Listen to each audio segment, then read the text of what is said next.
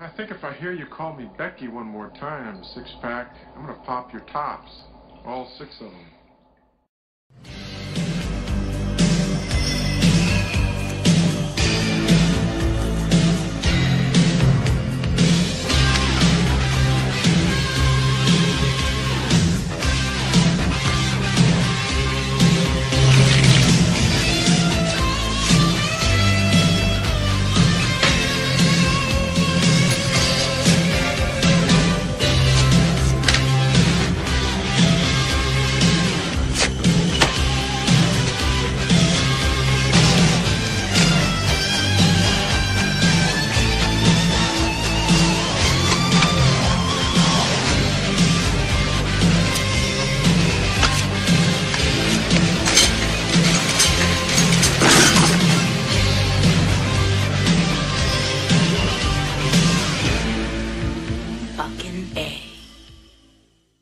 Hey, this is Matt once again. We're about to another review. There's another Patreon review for Trevin.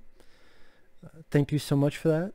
If anyone's ever interested in requesting any type of videos, you do so either directly via my PayPal or join my Patreon. The links are down below in the info box. If not, no worries, but if so, thank you.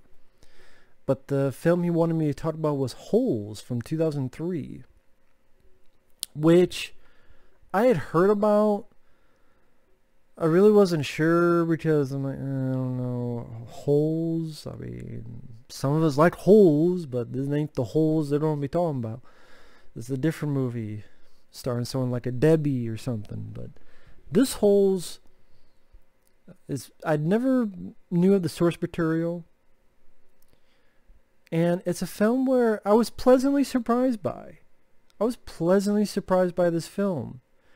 There are moments I don't care for, but for the most part this was a little bit more thoughtful.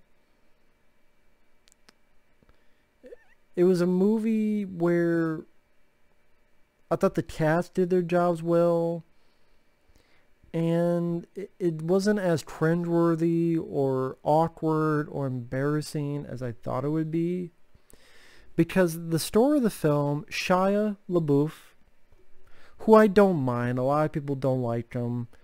He may be a nutso in real life, but I've liked him in movies. Disturbia, Eagle Eye. I thought he was good in this. He's a guy who, his family supposedly has been cursed. He doesn't believe in it, but a lot of his family does.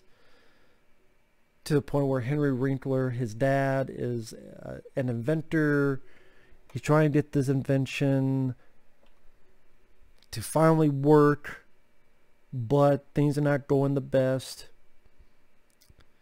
Shia, he is accused of a crime he didn't commit.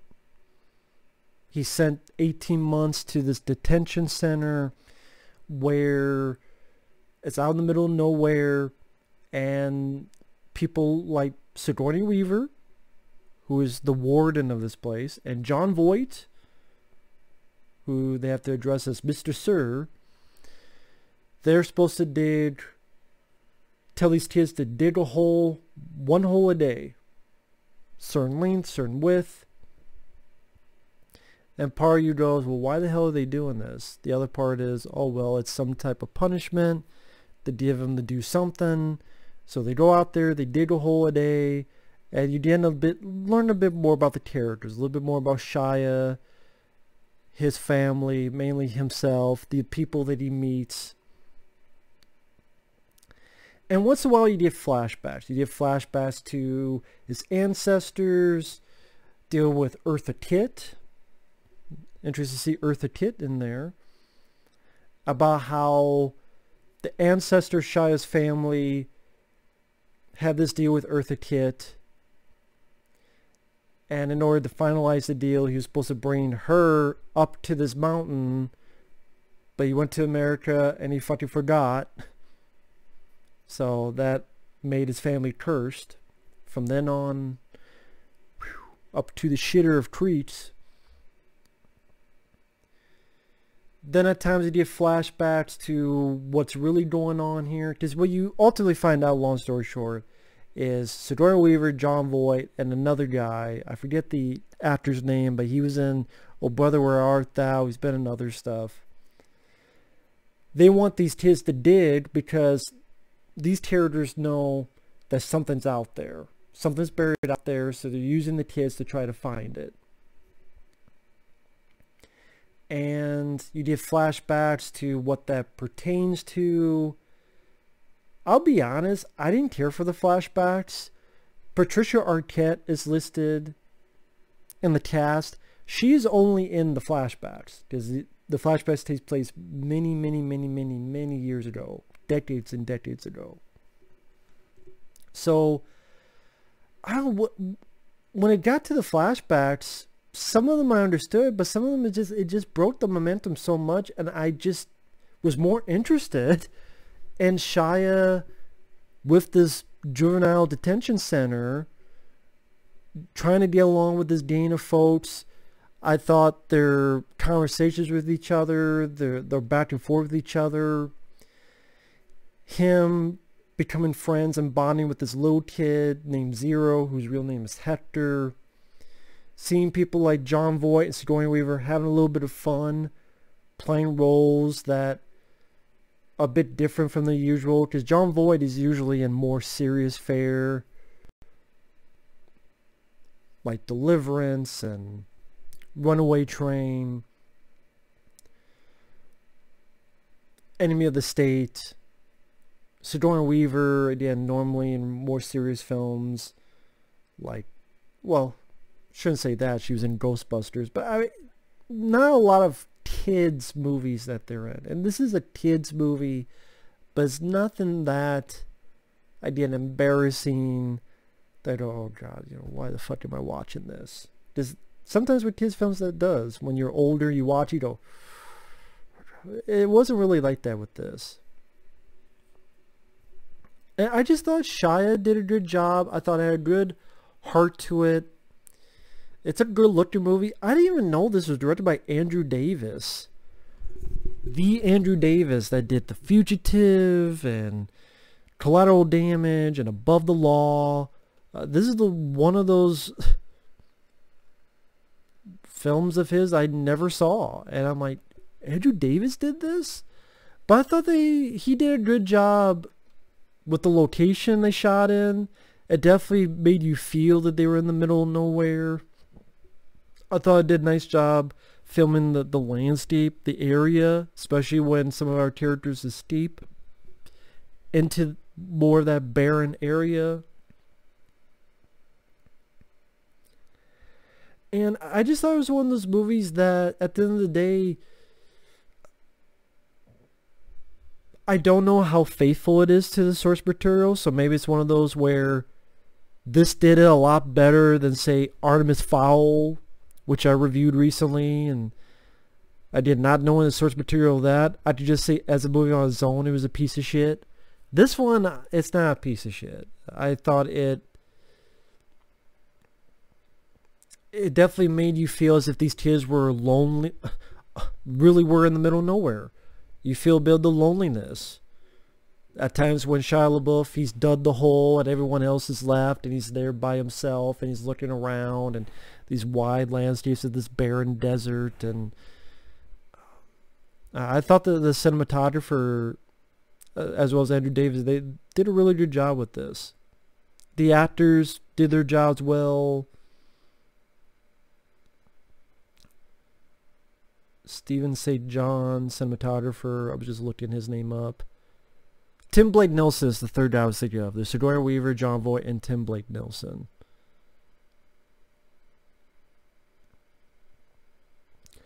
But yeah, it's one of those things that I'm watching, I'm going,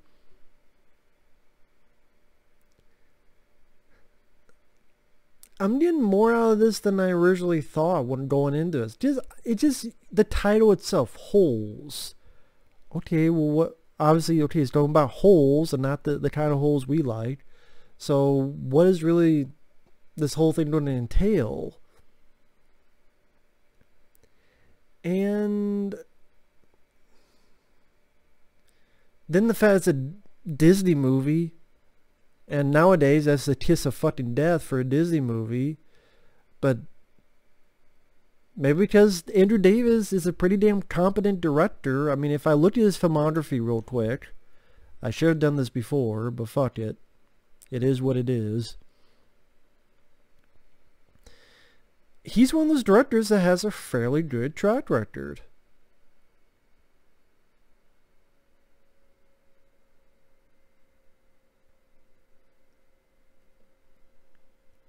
And let me look real quick. Sorry about that, folks. The Final Terror, I actually don't mind that slasher film. Yeah, I wish it had a bit more of a body count and a bit more gore. But I liked the look of the film. I didn't mind the cast of the film. Overall, as a slasher film, I liked The Final Terror. Code of Silence, I reviewed that. Decent Chuck Norris film. Not my favorite, but decent one. Above the Law, one of my favorite Steven Seagal movies. The Package, I still have to see that film. Gene Hackman, Tommy Lee Jones, I want to see that someday. Under Siege, great Seagal film. The Fugitive, one of Harrison Ford's best films. Steel Big, Steel Little, never seen that. Chain Reaction, it's okay. I don't hate the film. I do think it's a lesser version of The Fugitive, but I don't hate Chain Reaction. It's okay. A Perfect Murder, didn't care for that one. It's a remake of a Hitchcock film, but I just wasn't my cup of tea. Collateral Damage, I think, is one of Arnold's more underrated films. This one I liked. Last film he did was The Guardian. That was 2006. Wow. So he hasn't done a film in 14 years. And The Guardian, that's the one with Kevin Costner and Ashton Kutcher. I remember that being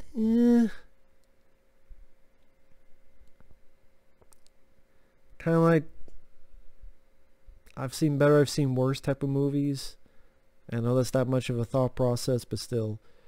But overall, pretty good track record. But anyway, getting back to this.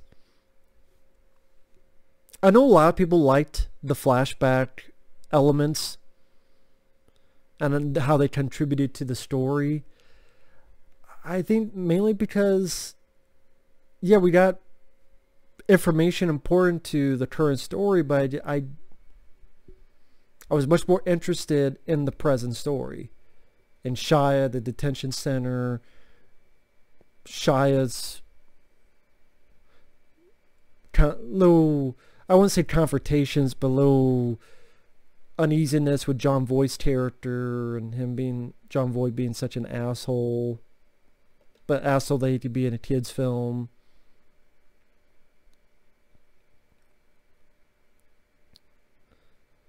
And I didn't think the film was manipulative. It wasn't trying to manipulate your emotions. It wasn't trying to be too melodramatic or too overdramatic. I thought that it wasn't too kiddie. It wasn't too trying to be sweet.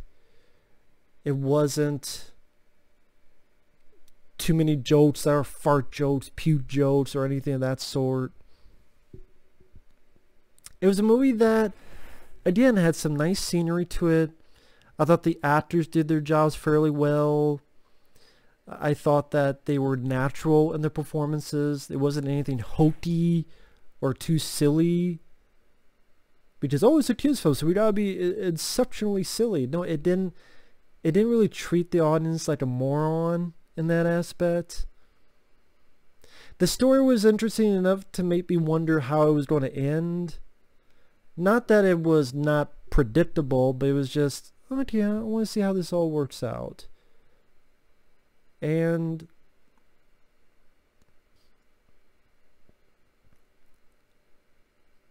it was one of those things where I watched it all. It was a bit more surprising than I thought it would. I think Andrew Davis really had a good competence in this production.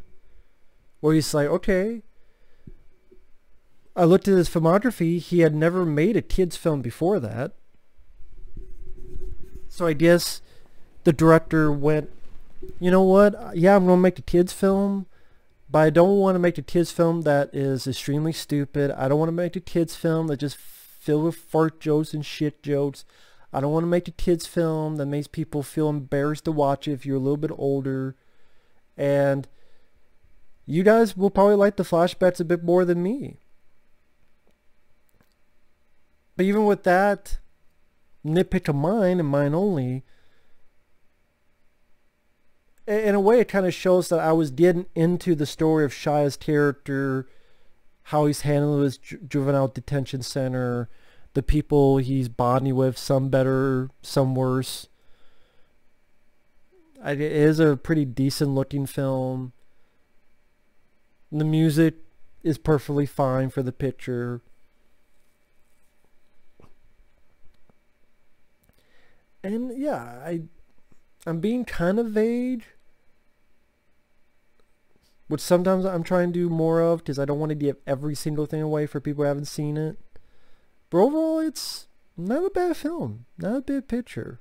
Again, I was decently surprised by this, and I'm like, oh, okay. You know, I bought the bonding between Shia and this little kid, Zeros. One's teaching one how to read, and the other loves to dig, so he's helping Shia dig better. And their bonding didn't seem forced, didn't seem arbitrary. It seemed they took enough time to bond, and then you learn a bit more stuff, and it just made a bit sense compared to some movies where it's like, where the fuck did that come from? How did they become friends? Where did that come from? Isn't that so out of the blue? It didn't feel that way in this, which I appreciate. And yeah, yeah, it's a Disney film, but it's a Disney film that doesn't suck ass. Which, good luck trying to find that kind nowadays. I guess Andrew Davis is like, leave me the fuck alone. And while, again, his track record isn't perfect, who is perfect director-wise? I mean, my favorite director is John Carpenter, but even I don't like The Ward or Memoirs of an Invisible Fucking Man. But with that said, not a bad film at all. So, thanks for watching. Take care. We'll see you guys later. Bye-bye.